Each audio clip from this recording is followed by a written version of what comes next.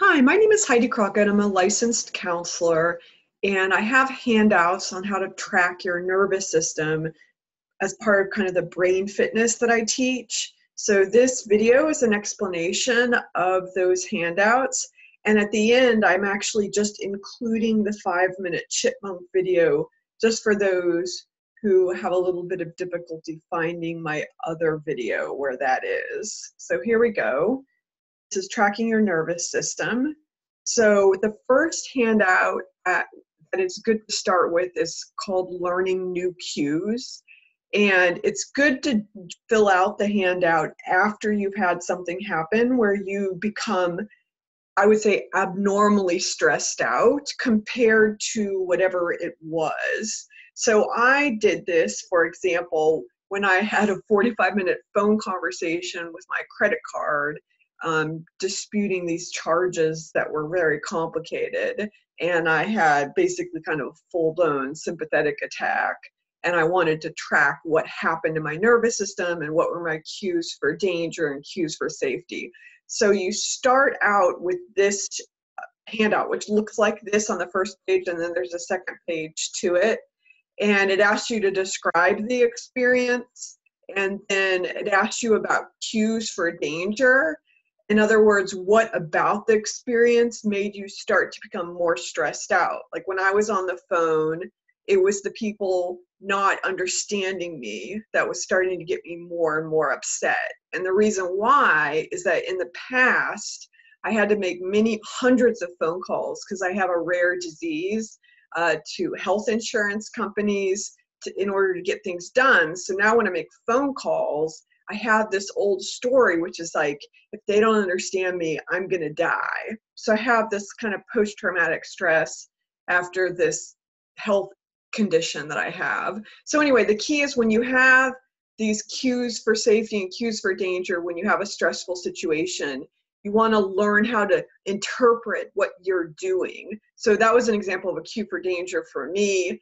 And then there's what are your cues for safety? So when I thought back to the phone call, I realized that the representatives on the phone, they all were using actually pretty nice tone of voice. They weren't understanding me, but they were on the phone with me because they actually wanted to resolve my problem, and their tone was friendly. So things I could do, for example, is go, while I'm talking to them on the phone, go and look in the mirror in the bathroom to cue my social engagement system, or put my hand on my heart, which produces oxytocin. So there are things we can do to give ourselves cues for safety. In the future, I'm going to listen to the tone.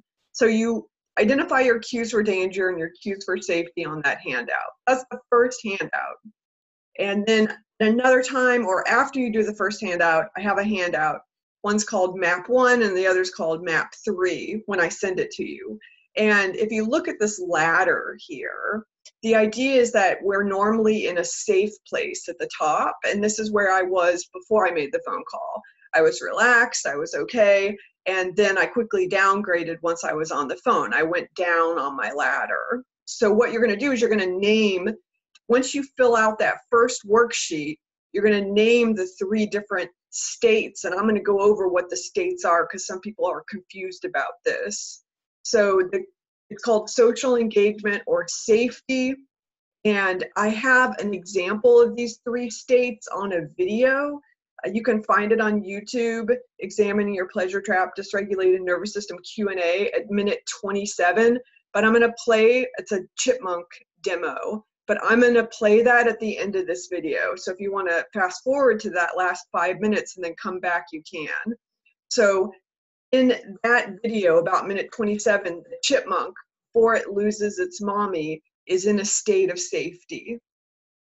Then what happens is it goes into the sympathetic nervous system where the heart starts to race and the adrenaline, and people usually are familiar with the fight and flight response.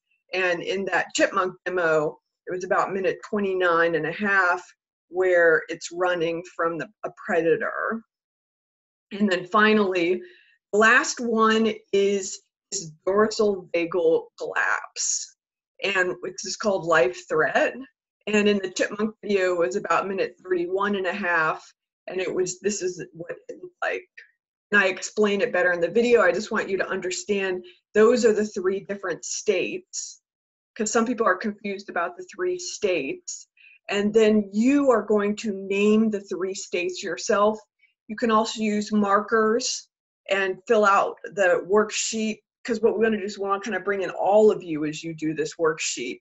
So some people might name this at home instead of the word safety. And someone might name danger something like terrified or angry instead of the word danger. And the life threat, they might call it dead to the world or invisible. So you can name, that's what those boxes on the side are for. So that was a second handout. And then the third handout is the most useful of the 3, because the cues that you gather you can then use in the future when you get stressed out. So I moved that safety over so you could see it, but you're going to put whatever you name in those 3 boxes, and then you're going to think, what can I do? What keeps me here? What can I do myself? That's in the top left. And what can others help me with? That's in the top right column. And then when you go down the sympathetic, you're going to think, what moves me out of here? What helps me go up 1 step on the ladder is the idea. And here's instructions. Reflecting on your answers from the first 2 worksheets, think about what you can do to shift your nervous system state to a calmer state. And even if there's music you like to listen to, whatever it is, and then you can have this worksheet taped somewhere, and when you get really stressed out, you can look at it to remind yourself of things you can do to calm down your nervous system. So those are an explanation of the 3 worksheets. I want to thank Dana because the handouts come from her book. And I want to show that video now for the next 5 minutes of the chipmunk. If you have any questions, you can just reach out to me at HeidiCrockett.com or HeidiCrockett@gmail.com.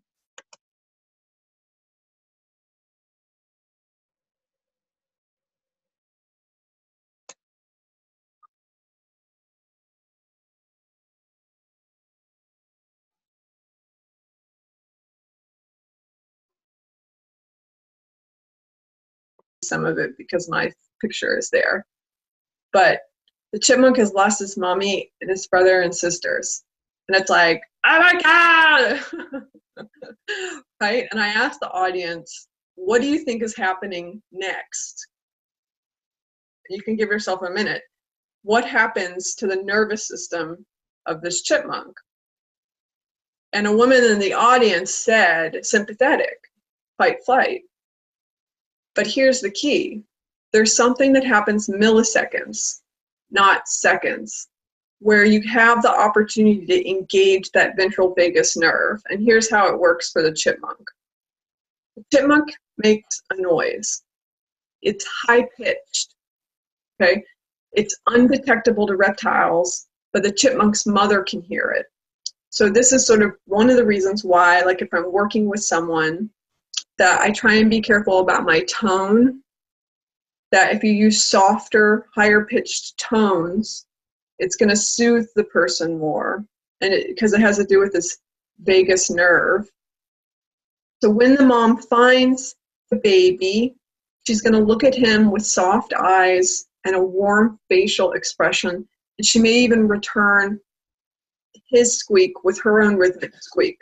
So they're making eye contact and they're soothing each other. This is if the mom hears the squeak.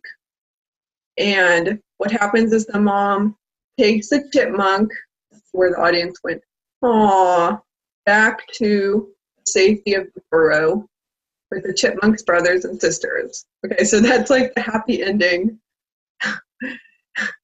That was the ventral vagus nerve calming the chipmunk down, so it didn't have to go into sympathetic. And then that dorsal vagal collapse, which I'm now going to go into. So let's say that there was no mommy. Then I asked the audience again, what do you think happened next? And this is where the sympathetic is the right answer. So that doesn't happen. So it makes that high squeak sound. Mom doesn't come. So the chipmunk couldn't find the mother, and then a cat approaches. Oh my God, right? Then it's really going into the sympathetic state. So then what does the chipmunk do? It runs, right? Or it gets ready to bite the cat. So that's the brain would shut off the ventral vagal system and activate the sympathetic nervous system. So it could run and hide, or if it caught, could bite the cat. That's step 2. So this is a 3-part of the polyvagal theory.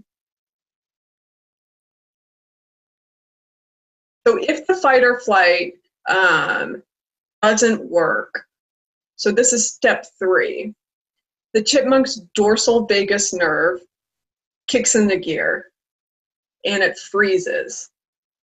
It slows down its respiration and heart rate, and it lets off those endogenous opiates to kill pain. So this is the same mechanism that allows a woman to give birth. It's happening here. Here's kind of the chipmunk preparing to die. And this is that collapse, that faint. So in the wild, the next best thing that an animal can do is pretend like it's dead, because if that predator thinks that the animal is dead, he may not eat it because he thinks it's unsanitary.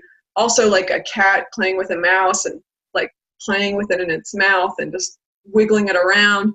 If the body's limp, it's less likely to get injured. So there are reasons why we do this collapse.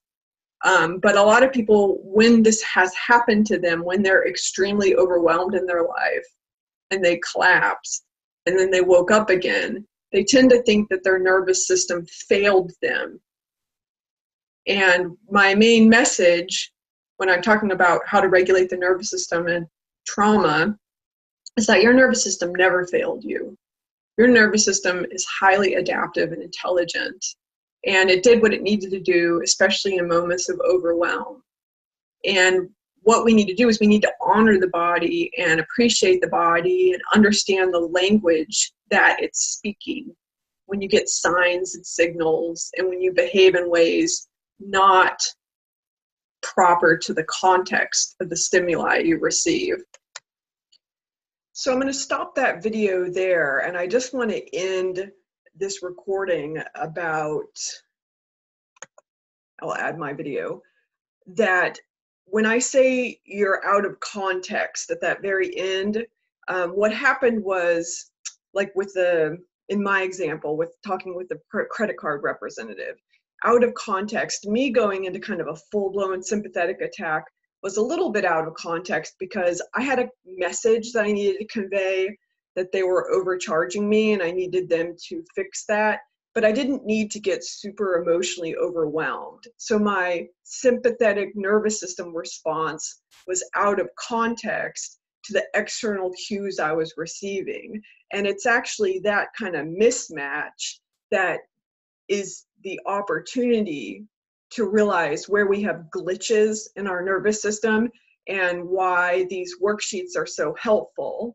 Because if we can catch the glitches and become mindful, our nervous system, instead of seeming like a blaring horn, sometimes like a noise horn, you can think of it as like a harp, like your harp strings are playing. And once you understand the different strings of your heart, of the different tones of your nervous system, you can learn how to soothe yourself and get back into better states and communicate more effectively with people. So thanks for taking the time to listen to this video.